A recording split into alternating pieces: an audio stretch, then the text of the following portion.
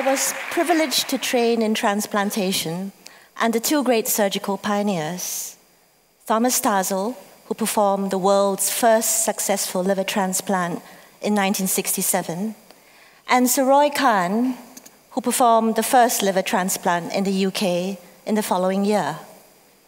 I returned to Singapore and in 1990 performed Asia's first successful cadaveric liver transplant procedure, but against all odds. Now when I look back, the transplant was actually the easiest part. Next, raising the money to fund the procedure, but perhaps the most challenging part was to convince the regulators, a matter which was debated in the parliament, that a young female surgeon be allowed the opportunity to pioneer for her country. But 20 years on, my patient Surinder is Asia's longest surviving cadaveric liver transplant to date. And perhaps more important, I am the proud godmother to her 14-year-old son. But not all patients on the transplant waitlist are so fortunate. The truth is, there are just simply not enough donor organs to go around.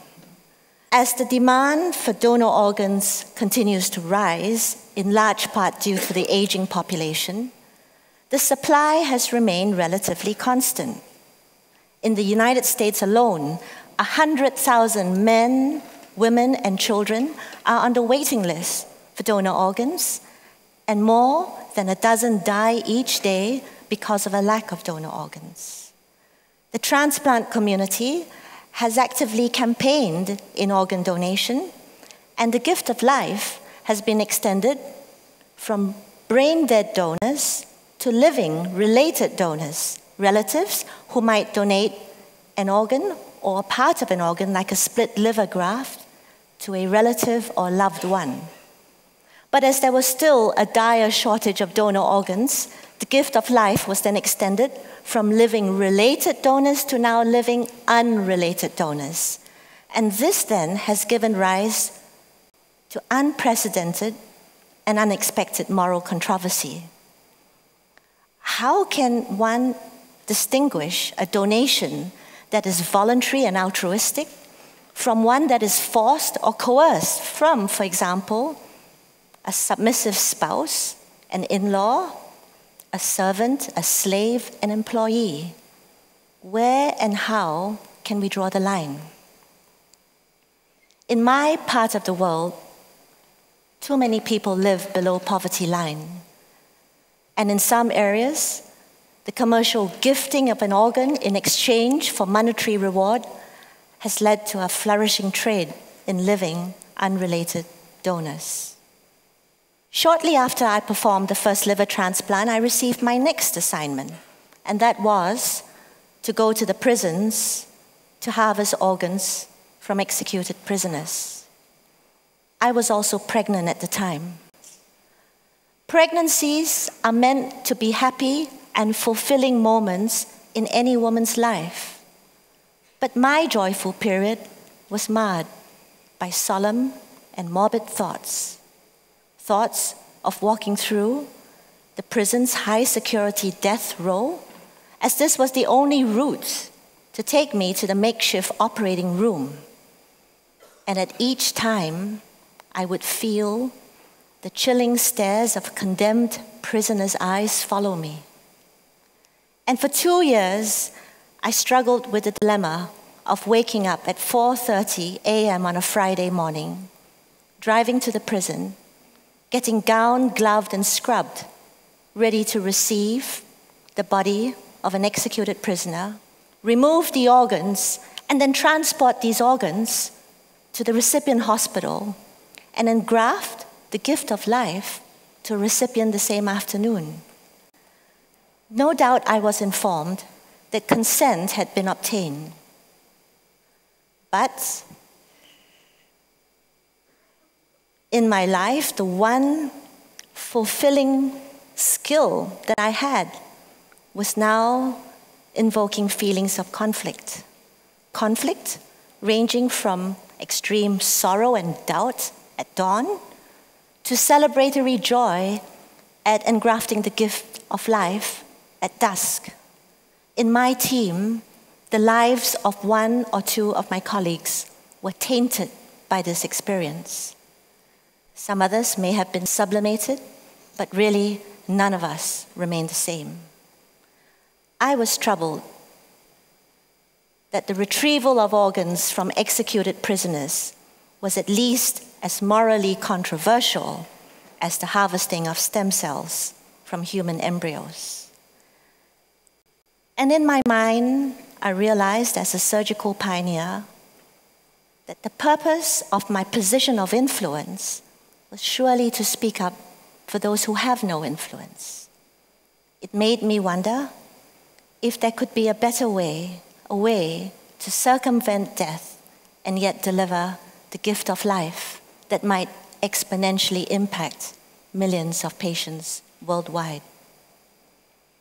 Now, just about that time, the practice of surgery evolved from big to small, from wide open incisions to keyhole procedures, tiny incisions. And in transplantation, concepts shifted from whole organs to cells.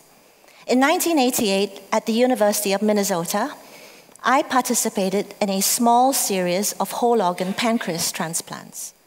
I witnessed the technical difficulty, and this inspired in my mind a shift from transplanting whole organs to perhaps transplanting cells.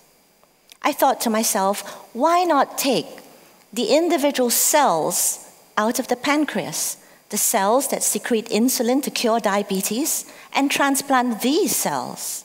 Technically, a much simpler procedure than having to grapple with the complexities of transplanting a whole organ. And at that time, stem cell research had gained momentum following the isolation of the world's first human embryonic stem cells in the 1990s. The observation that stem cells as master cells could give rise to a whole variety of different cell types, heart cells, liver cells, pancreatic islet cells, captured the attention of the media and the imagination of the public. I too was fascinated by this new and disruptive cell technology, and this inspired a shift in my mindset from transplanting whole organs to transplanting cells. And I focused my research on stem cells as a possible source for cell transplants. Today, we realize that there are many different types of stem cells. Embryonic stem cells have occupied center stage, chiefly because of their pluripotency, that is, their ease in differentiating into a variety of different cell types. But the moral controversy surrounding embryonic stem cells, the fact that these cells are derived from 5-day-old human embryos, has encouraged research into other types of stem cells. Now, to the ridicule of my colleagues, I inspired my lab to focus on what I thought was the most non-controversial source of stem cells, adipose tissue or fat. Yes, fat. Nowadays available in abundant supply. You and I think, would be very happy to get rid of anyway. Fat-derived stem cells are adult stem cells. And adult stem cells are found in you and me, in our blood, in our bone marrow, in our fat, our skin, and other organs. And as it turns out, fat is one of the best sources of adult stem cells. But adult stem cells are not embryonic stem cells. And here is the limitation. Adult stem cells are mature cells, and like mature human beings, these cells are more restricted in their thought and more restricted in their behavior, and are unable to give rise to the wide variety of specialized cell types as embryonic stem cells. But in 2007, two remarkable individuals, Shinya Yamanaka of Japan and Jamie Thompson of the United States made an astounding discovery. They discovered that adult cells taken from you and me could be reprogrammed back into embryonic-like cells, which they termed iPS cells, or induced pluripotent stem cells. And so guess what? Scientists around the world and in the labs are racing to convert aging adult cells from you and me. They are racing to reprogram these cells back into more youthful iPS cells. And in our lab, we are focused on taking fat and reprogramming mounds of fat into fountains of youthful cells, cells that we may use to then form other more specialized cells, which one day may be used as cell transplants. If this research is successful, it may then reduce the need to research and sacrifice human embryos. Indeed, there is a lot of hype, but also hope that the promise of stem cells will one day provide cures for a whole range of conditions: heart disease, stroke, diabetes, spinal cord injury, muscular dystrophy, retinal eye diseases. Are any of these conditions relevant personally to you? In May 2006, something horrible happened to me. I was about to start a robotic operation, but stepping out of the elevator into the bright and glaring lights of the operating room, I realized that my left visual field was fast collapsing into darkness. Earlier that week, I had taken a rather hard knock during late spring skiing. Yes, I fell. And I started to see floaters and stars, which I casually dismissed to too much high-altitude sun exposure. What happened to me might have been catastrophic, if not for the fact that I was within reach of good surgical access and I had my vision restored, but not before a prolonged period of convalescence, 3 months in a head-down position. This experience taught me to empathize more with my patients, and especially those with retinal diseases. 37 million people worldwide are blind, and 127 million more suffer from impaired vision. Stem cell-derived retinal transplants, now in a research phase, may one day restore vision or part vision to millions of patients with retinal diseases worldwide. Indeed, we live in both challenging as well as exciting times. As the world population ages, scientists are racing to discover new ways to enhance the power of the body to heal itself through stem cells. It is a fact that when our organs or tissues are injured, our bone marrow releases stem cells into our circulation, and these stem cells then float in the bloodstream and home in to damaged organs to release growth factors to repair the damaged tissue. Stem cells may be used as building blocks to repair damaged scaffolds within our body, or to provide new liver cells to repair damaged liver. As we speak, there are 117 or so clinical trials researching the use of stem cells for liver diseases. What lies ahead? Heart disease is the leading cause of death worldwide. 1.1 million Americans suffer heart attacks yearly. 4.8 million suffer cardiac failure.